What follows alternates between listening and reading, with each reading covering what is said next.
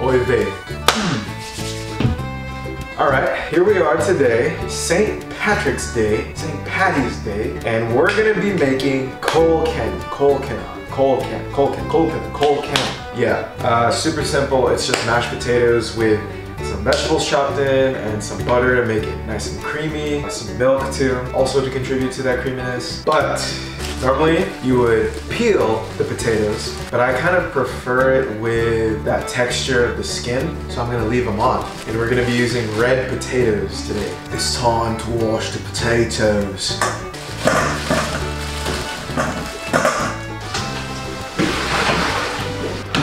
Okay, potatoes have been washed, so now we're gonna boil them to make them nice and tender. Here's our pot, potatoes in.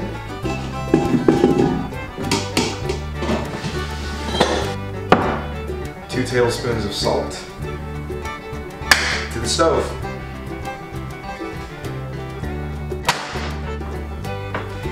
Alright, the water line should be about 1 inch above the potatoes. So, gonna bring that to a boil.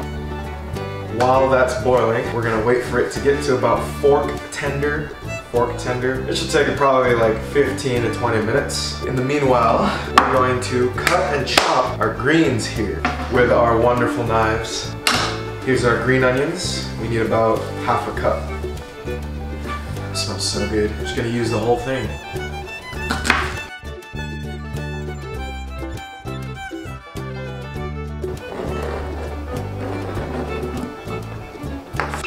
Okay, so we got our half a cup ready to go in later. Now let's cut up our cabbage. My cabbages. I've never cut a cabbage before, but I've played Cooking Mama, and I know you kind of like peel these back. Yeah? Oh yeah, there it goes. It's layers. There's layers to this with peeling it. That should be enough.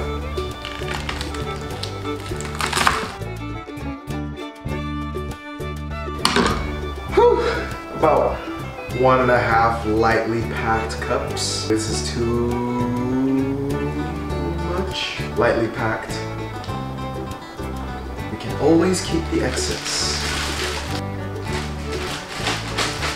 So, the potatoes are pretty tender now. I just stabbed it with a fork and it got sliced in half. So we're gonna drain it. Oh, that's hot.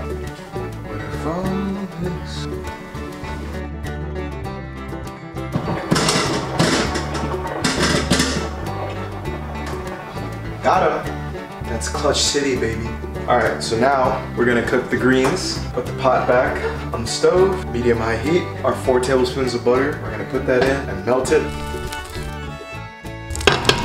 Okay, now that the butter is melted, we're gonna add in our greens, our cabbage,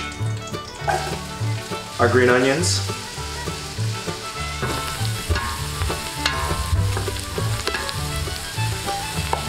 we're gonna cook this for like 3 to 4 minutes until they're wilted. Oh, it smells good. So while those greens are cooking, let's turn our potatoes into mashable chunks. Oh yeah, these are hot. Perfection. Now we're gonna add in our cup of milk. There we go.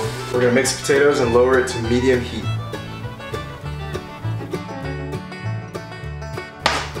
Time to mash. We got our potato masher.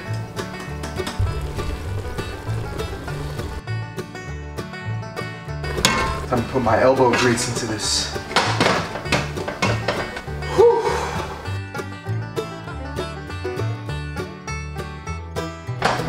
That looks pretty solid. There we go. Our bowl. Now let's salt it to taste. Needs a little bit more salt. A little bit more. Salty perfection. Put that right in the bowl, spread it out a bit, and we finish it off by making a nice little section to place our butter, another dollop of butter, right in the center, and let it melt. Oh yeah.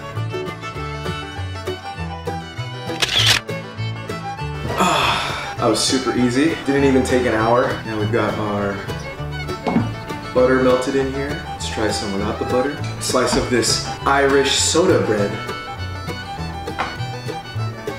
Now I'm ready. Oh my goodness. This is like creamy potato perfection. That is delicious. And the soda bread, I've never had soda bread before. It's kind of like a hint of sweet. The texture is like when you eat dough, but not in a bad way, not like it's uncooked, but like that kind of soft, really moist texture. Wow, this is great. These mashed potatoes though, these are incredible. Holy cow. I've never had mashed potatoes this good. The Irish know what they're doing. Mashed potato on soda bread. Perfect balance of sweet and savory. This was a super simple recipe. Literally took less than an hour. Was literally like 4 or 5 ingredients. I'm not a chef, but that is freaking good. Colcannon. Oh yeah, that is. Wow, that was great. That is delicious. I want to eat that whole bowl right now. The Irish, they know their potatoes. So, happy St. Patrick's Day. This has been an episode of Vander Cooks, and I'll see you next time.